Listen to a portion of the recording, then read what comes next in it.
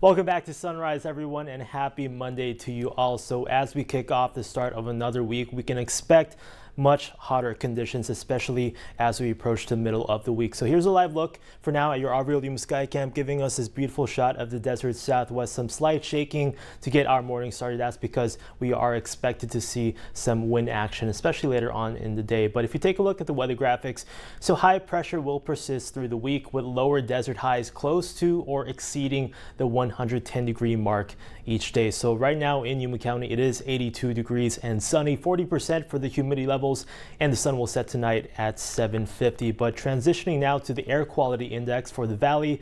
So you can see for the most part we are in the green with the exception of Mexicali. They are seeing moderate air quality conditions there. So if you do have sensitivities to air quality pollutants, definitely a great chance for you to just take extra precautions.